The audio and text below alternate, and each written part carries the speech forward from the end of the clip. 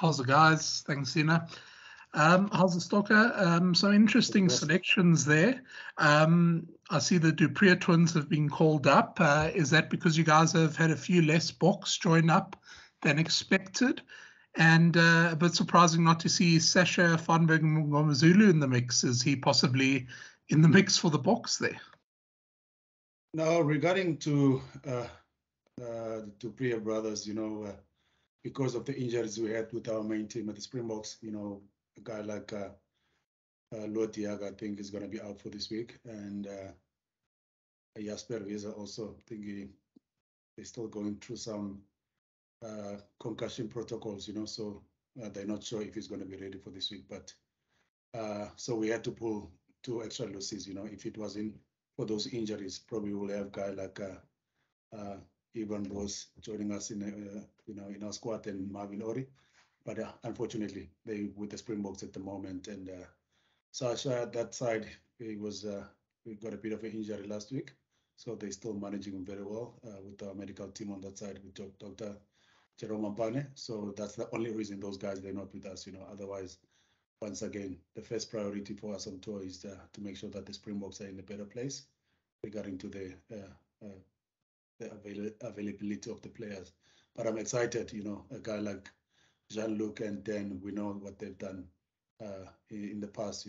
They've been superb also when they play for Sale Sharks. Whenever they get an opportunity for the Springboks, they've always tried to lift their hands up. So I'm excited to work with them and with the experience they've got. So yeah, looking forward to it. Percy?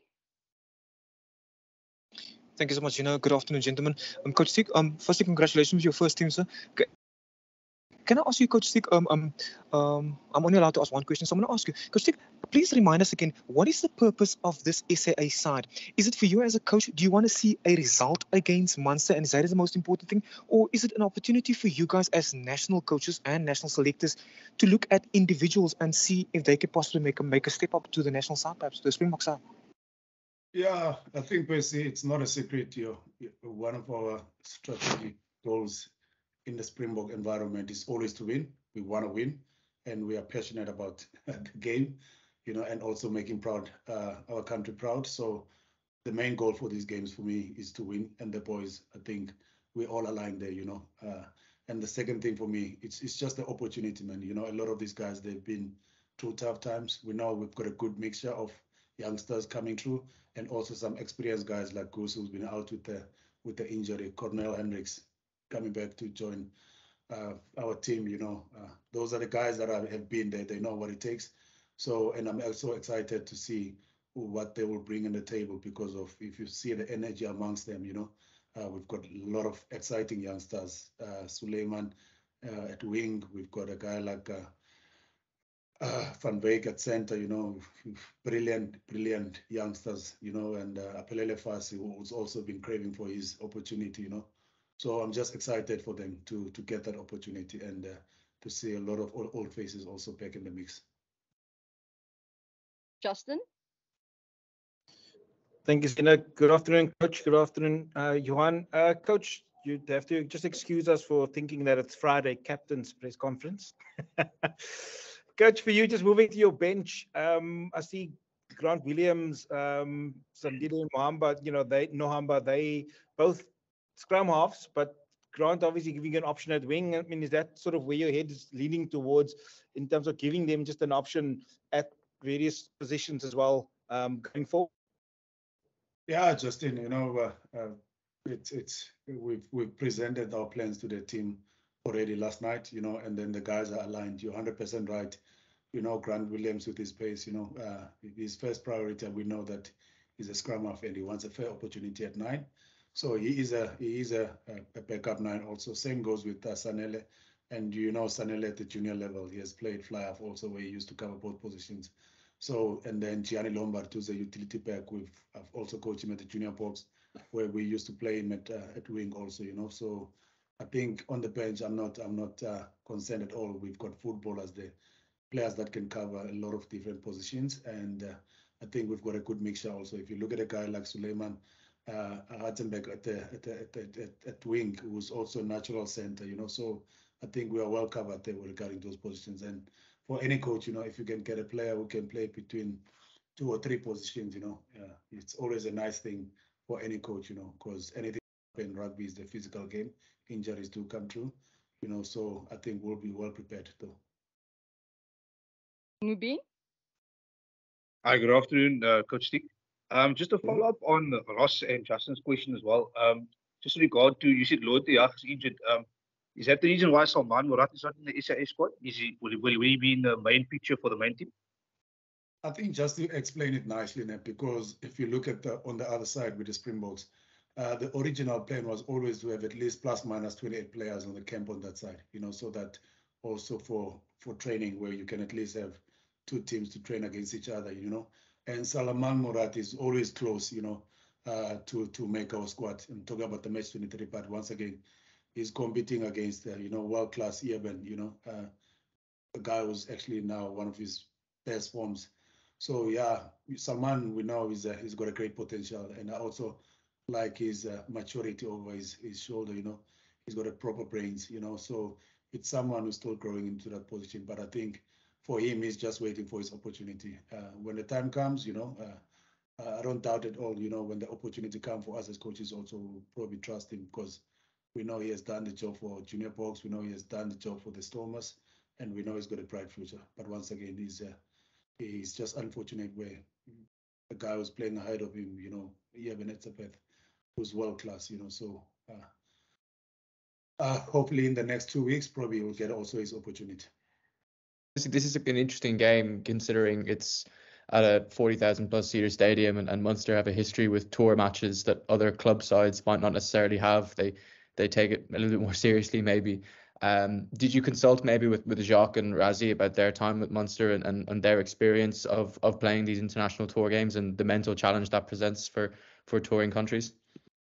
Yeah, we had to go deep into the history of these games. We know a team like Munster, it's a world-class side, very professional in how they go about with their business, and we had to go deep into the history because if you look at the history, these games with the international side, they really, really give everything they've got. And we've also presented that history to the players for them to understand the challenge that lies ahead of them.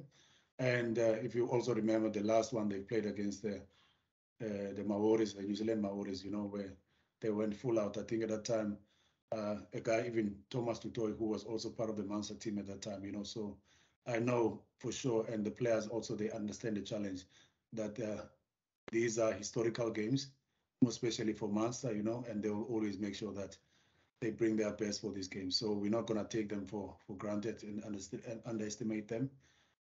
They are world class side. The history speaks for itself when it comes to them. So yeah, we went to their history and we know exactly what lies ahead of us. And yeah, but once again, we just privileged to be in this position. Like Johan just said now, SAA or playing the junior box when you represent your country at any level, such something that we can't take for granted. So we'll make sure that we do everything in our powers to also make our country proud. Thanks, Ina. Just one for Coach Stick, please. Can I just ask you about Jason Jenkins and what you've seen from him since he's moved to Leinster this season? Yeah, well, for sure. I think the last time I've worked with him, it was in 2018, where he made his debut for the Springboks, and then you have seen the growth in his game already, how he also conducts himself around, like Johan mentioned, there's a lot of youngsters, but he's already taking that leadership role in our team. We look at the guys that we've got, that's one thing that I must be honest and say, as a coach, I'm privileged to have those experienced guys in our squad. You saw in the total of 14 Springboks in that team, the good balance of you having Herschel, who's been there for us for the Springboks, Goose at 10, and then Cornell, coming back, that will also allow those youngsters, to have their freedom, because of these are the guys that will probably manage the game and drive us, and that will also free those X-factor players on the outside. We know one thing for sure, the game is going to be tough and physical. So, but once again, and also the fact that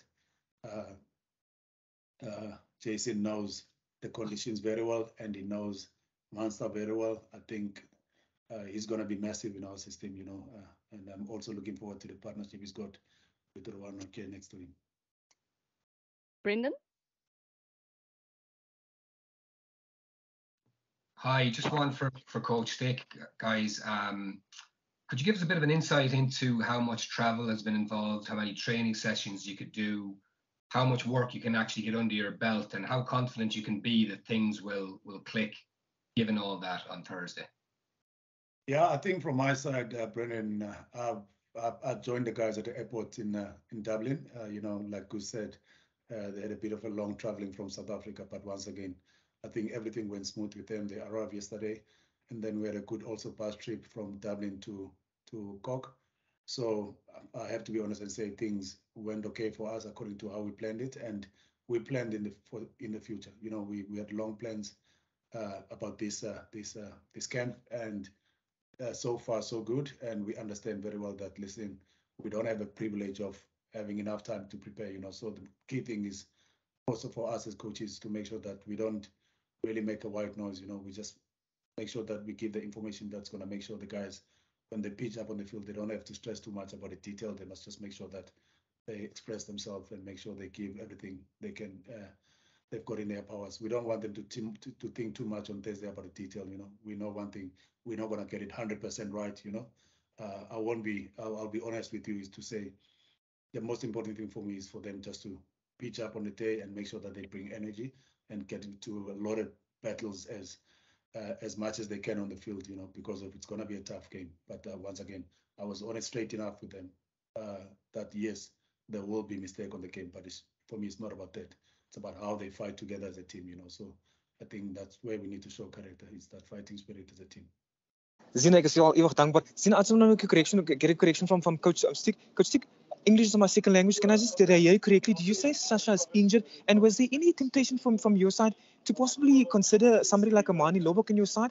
And my Afrikaans question to Johan Goosen. Johan, daar was die laaste paar weke, maande, heelwat gepraat oor jou meneer. Meneer, jou naam trend in Suid-Afrikaanse rugby, as ek dit so moet stel, as ek moet oordryf 'n bietjie. Net van op 'n persoonlike noot, Johan, kan jy net 'n bietjie ons praat oor jou paadjie die laaste paar maande wat jy op die kantlyn was en nou skielik kry jy weer die voorreg om in die groen en goud te wees, meneer. Is daar baie druk op Johan Goosen om weer homself te vestig moontlik in 'n Springbokspan of selfs in hierdie SA span? Go to first. Okay. Yeah, Pes, I don't think you need to worry about English being your second language. Both of us, we're in the same boat, So don't worry, my friend, on that one. Regarding to Sasha, let me also explain it nicely. Sasha last week during the training sessions, he had a bit of a knock, so it's not something that is injured, that he won't be able to play in the next 2 weeks. It's just that the medical side on the other side wanted to spend more time with him to make sure that they prepare him very well, so that if there's an opportunity, then he can be able to play if opportunity comes. And then Mani Lebok originally was also supposed to join us, but unfortunately, because of the medical reports, so he also had to be pulled back so that he can give us extra numbers on the other side and also stand a chance maybe to be selected on the other side. So yeah, that's why Mani would have been here also with us, but he's with the Springboks now. I think that's the main thing, because that's how we do things here. It's the Springboks, they get to select the best possible players that they want, and then we will work with the rest of the squad, Thanks, Zina. Just another question for Coach Stick, if you don't mind. I think everyone in Ireland and in Munster was looking forward to seeing Rozzy this week coming back to Munster for the first time, but he's obviously made the decision not to come, and he's going to Paris with the team. Can you maybe just give us some perspective on why he made that decision and whether he was disappointed to miss out on this return? Is that a question for me or for Zina? For you, if possible. Okay. No, like I said earlier on, the main priority is the Springboks, and through the challenges that we had on the game, I think Rassi felt like, he needed to be in the Springbok camp in France with them to make sure that we turn things around. We know very well that we really, really were close to win the game against Ireland. It was a very tough game, but there's a lot of work on there, that needs to be done in the team. So I think Rassi felt like, he needed to stay behind. It would have been nice to have him on the camp, with his experience, and we know the impact that he brings into the players. But once again, I think we've got the coaches around us also, around myself. I'm taking the leadership role in our coaching staff, And we've got guys like Bafana, you know, who's very experienced also to manage the junior Springbok team. Joey Mongalo, who's been around Super Rugby teams, you know, with the Lions, with the Bulls, now currently the Shark, you know. So no doubt at all that the guys that we've got in our camp also are the right people for the job. And more especially also to mention a forward coach like Vian, who's been here also before, played for the Munster, understands the conditions very well, understands the people very well. And I think it's a massive challenge for us. And I think, like Goose was saying now, the challenge is not only for the youngsters that are coming through, the challenge is also for us as coaches, you know, because of it's a great opportunity for me to be able to sit here and lead these guys that we've got here. It's a massive honor for me.